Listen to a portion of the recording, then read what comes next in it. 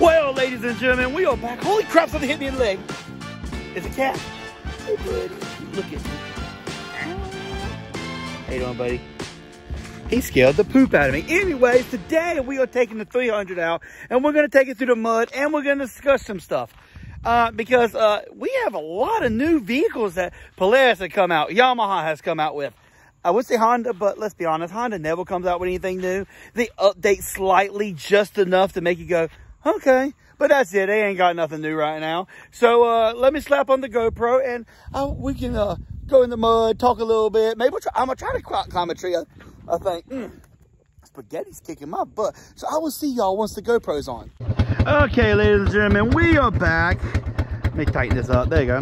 So if you didn't watch my last video, then you'll know that this thing, we got some water in the carb, so hopefully we won't have that problem today. Let's go through the woods. It's been a while since I've been through here. Holy crap, the grass is taking over. It's moments like this in a horror movie where the guy dies. Let's hope that don't happen to us today, but you never know. It's very sketchy. All the grass is tall. Bigfoot's probably running around here staring at me. Shit. I knew I was gonna lose my phone today. Luckily this Honda don't weigh enough to mess anything up. These gym shorts are not exactly designed to hold phones in your pocket. See if we see a snake, because there's always one in here somewhere. Here, Mr. Snake. Come here, boy. What gear am I in, Thor? Oh! Well, that was my fault. Okay, so let's hope that everything is sealed right, because again, I had it sealed, and then the other day when I took it really deep, the carburetor started taking on water. No idea why, but hey, what are you gonna do?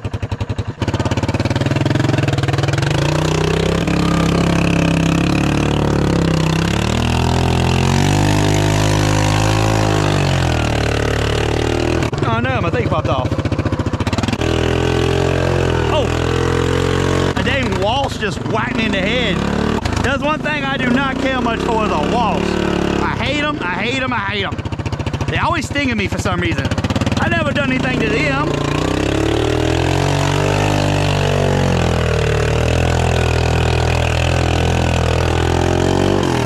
What the? That solid axle problem.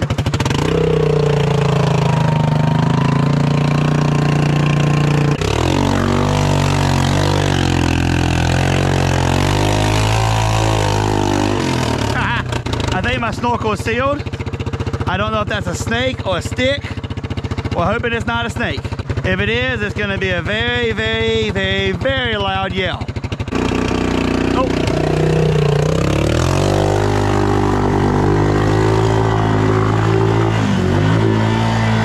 Come on, baby.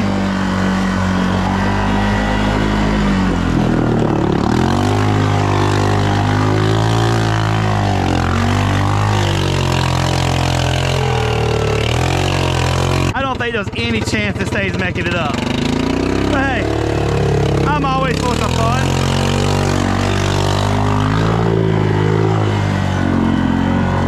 Come on.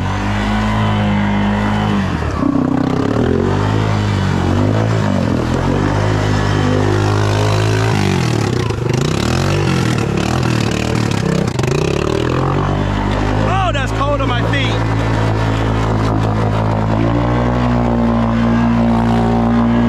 Baby.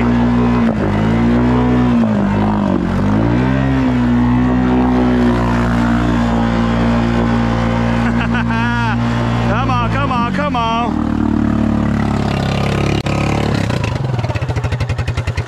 Oh. Oh crap, oh crap. Oh crap, there's a hole here.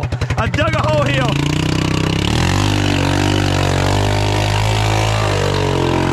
Fun. I swear this hole gets deeper and deeper. I cannot wait for the 6x6 to be back. So what I want to talk about today is the new Polaris 1500 everybody's been talking about. I have never in my life seen such a negative response to a vehicle. It's funny how all the YouTube people and the UTV magazine and all the Fourtrax are like, oh my gosh, they released this. It's the best thing ever. They're innovating and they are. Hey, I'm not arguing about the new engine. I'm not arguing about it.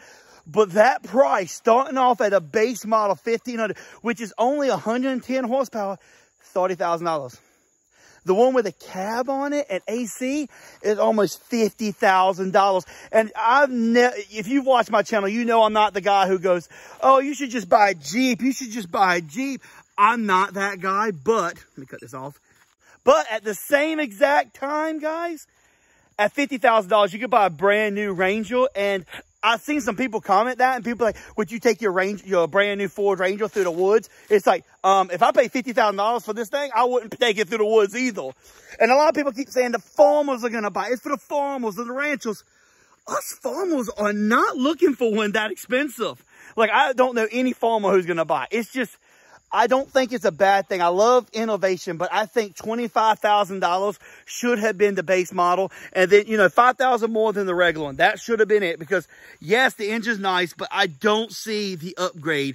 Like the steel belt, great. Everything's great. I love it, but I just don't see $10,000 worth of upgrades on it, guys. I'm sure somebody can correct me, but hey. But that does bring us to our next part, which is the Yamaha. Yamaha has not only been the company that has surprised me the most this month, they have been the only company who cares about the consumer, I feel like. So if you haven't heard, Yamaha changed their YXZ. It's now a 6-speed transmission instead of 5-speed. A lot of people keep getting confused and lying to people like, oh, 6-speed just stands for a voice. It's the same transmission. No, they have one extra gear, which is 40% lower than second gear, meaning second gear is probably the same as it used to be, and fourth is now 40% lower. Guys, that's something different. That is crazy. And what every other company would have charged you an arm and a leg extra for that, like, oh, we put a new transmission, and it kind of has a, so it has like a shift mode where it shifts for you, kind of like a Talon. All of this for the low price of $500 cheaper than last year. What company does that? No other company will even give you a new button without charging you extra. So here's the price of last year's model. This is last year's XTR YXZ. This is this year's XTR YXZ. Same thing. XTR is the highest package of, I think it's not the most expensive package either, same one. And as you can see, the price actually went down. I think it's like $500. I'd have to double check. But why didn't they charge more? I don't know. I think they put a whole new transmission in it with an extra gear. They should have charged more. It would have made sense. But they looked after. Not only that, they came out with an X2 1000. Just think about that. An X2, that means like if you see my X4, it's amazing. Tight woods. And the R-Max is great, but it's wide. And I love it. I might get an R-Max one day, but honestly, the problem, the thing I love about the X4 is how narrow it is. It just shoots through the woods. And making a 1000 engine in the X2, which is a 2-seater, not the 4-seater, is amazing. And the price point's only $19,000. Come on, that's cheap. Again, I really thought they were going to go above and beyond with that price, but they actually went way cheaper. I feel like they're the only ones who really kind of, I don't know. I don't want to be talking about Yamaha that great, but they just really, to me, did a lot of good stuff. Like Can-Am has not come out yet, so we can't really talk too bad yet. I want to see what Can-Am's doing before I really go completely like Yamaha to me won this year. But yes, Polaris released new models, but the price range $10,000 more than everybody else. So in other words, if you wanted a base model 1500 with 110 horsepower, to give you that notice, the R-Max, right, which will have no cab, nothing, comes with 114. So it has more horsepower. Yes, I know it's a walk model, but that price, I know the engine's awesome. I love the engine, but I feel like it's $5,000 too much. That's my opinion. You have an opinion. You have your opinion. I have my opinion. I'm not trying to argue with nobody in the comments. Let's let me know what you think. I mean, if you think it's worth that, great. I just have seen nothing but negative comments from most people, and everybody's about the price. It's just, I think it's just a little too high. $30,000, you can get a Defender with a cab, or even a North Star 1000 with a cab. I just don't see where the price really matches up. Anyways, let's get back to some mud, ladies and gentlemen, because I know that's what y'all want. I'm super confused about why it sunk the other day in the pond. So I'll put a video right here. Holy moly, holy moly.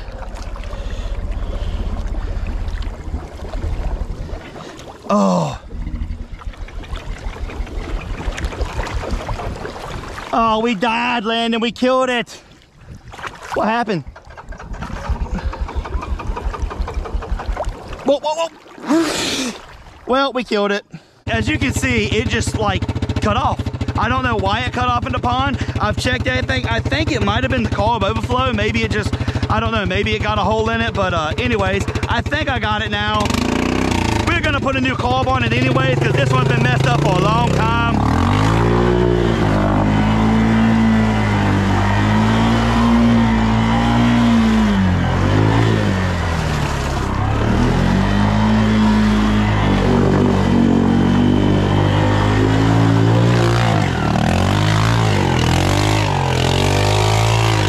Oh no, it dried up again. So this is a really good hole to go through, but if you don't have enough waddle, this Honda just sinks. And it's, holy crap, it's getting bad over there. Dang it. You know, one thing I've noticed a lot lately is a lot of YouTubers have been doing very boring videos. And I don't mean that in like a negative way. I just noticed, like, I'm not gonna say the guy's name, but he did a video the other day, and it was like, going to pick a foiler up. Okay. Got a foiler home.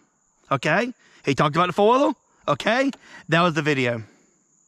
He never took the foiler out. He never did anything with the foiler. And I'm like, what? Wait, what? And it wouldn't be so bad, but I feel like this guy has almost 100,000 subscribers. He's getting lots and lots of views. And the last 3 or 4 videos had just literally been him going to get something or talking to somebody. 2,000 subscribers and 3 years. Yeah, 3 years. That's good. I love it. I'm not arguing. I'm not going to quit. I'm going to do this every week. But this week, I've just been down. Down in the dumps a little bit. I ain't going to lie. You see a lot of these YouTubers who, the videos I just don't feel like do a lot. They don't, and I mean, my video quality is not the best. I know. And I don't do a lot of a lot of stuff like some people do. But some of these guys, like, they don't do anything. They go pick something up, then they talk, and then they, and it's like, how do you get so many views? Oh, but hey, you know what? It is what it is. I'm going to keep doing this because I enjoy this, and I hope y'all enjoy this too. Lately, we ain't been getting a lot of views, and I think a lot of it has been, we've been a little stagnant. And it's not because I want to be stagnant. It's because everything has been breaking down. If you've been watching, you know, every time I take something out, it breaks down in no time. And it makes hard to make a video when the thing breaks down in like 1 minute. I have 3 vehicles, this, the Can-Am, and the X4. Well, the X4, technically, I don't do much but trail ride because I do a little mud, but I've gotten a UTV stuck, and it takes a tractor to get it out. You don't want to do that. Then I have the 6x6 Polaris Ranger, but I've just kind of been stuck on this. I just haven't walked on it lately because honestly, I haven't had time. Because every time I get a couple seconds, I have to be walking on one of these. And now I got to do 6x6 build for this coming, and I can't wait to start that. I think that's really going to help me get out of this funk. Like, I just feel like I've been in a funk lately. But anyways, let's get through a little bit more mud, and I think that's where we go today. Let's hope we don't lose my phone. I'm so afraid to lose my phone.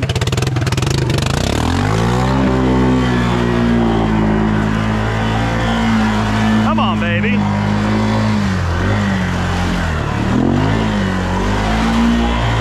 Ah! Something touched my foot. Come on, baby.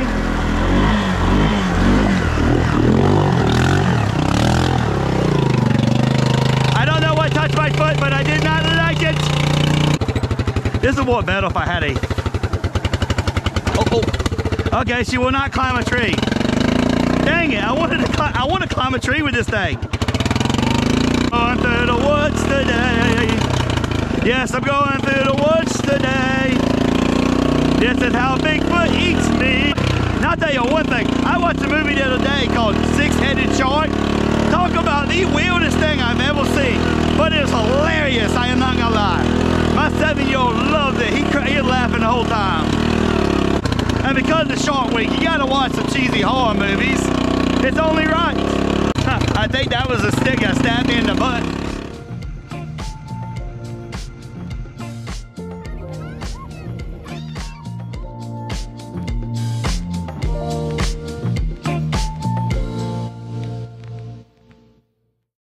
Well, ladies and gentlemen, I know I was gonna end the video there. I really was. But I decided I had to show y'all all the stuff we've been doing behind the scenes, because instead of doing full videos of a lot of this stuff like I used to, I'm trying to keep the videos more mainstream, less walking on, like hardcore walking on, because I felt like, hey, a lot of people don't watch that. So let me show you a couple things going on right now, just to keep y'all updated. So we went ahead and changed the belt on the 6x6 Polaris, and I've never seen a belt in my life this bad off and still walking.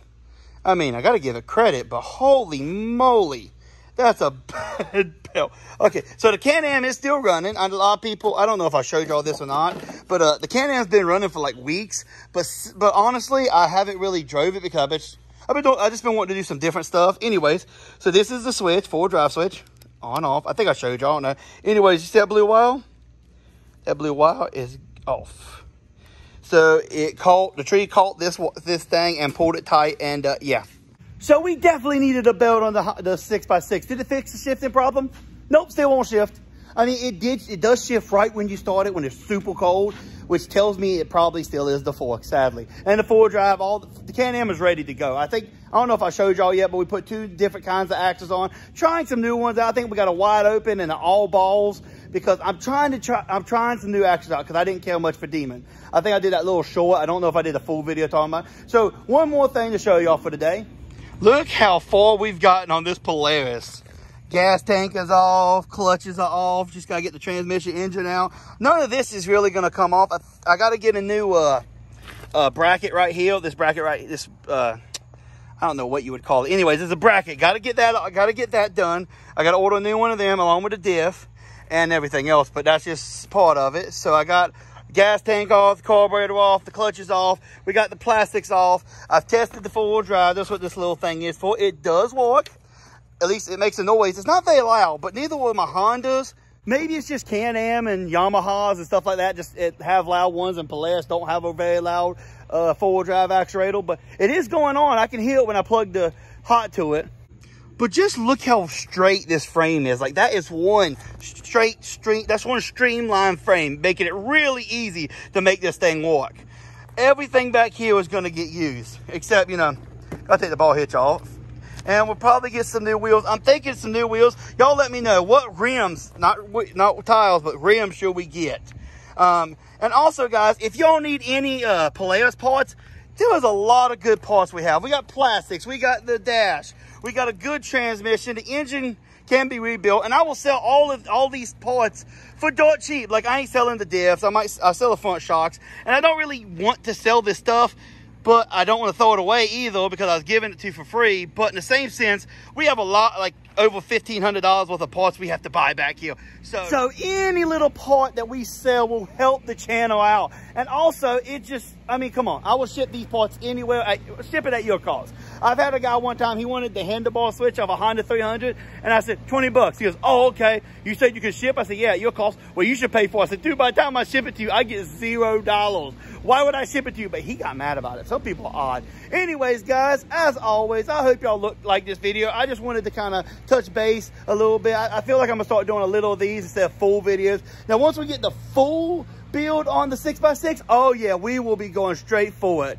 Anyways, guys, as always, please hit the like button. Please share this video. Leave a comment. Tell me what you think about it so far. And I will see you on the next one. Well, I think we're going to take the Can-Am out. It's been like 2-3 weeks. The Can-Am has to get out again. Anyways, guys, I will see y'all on the next one.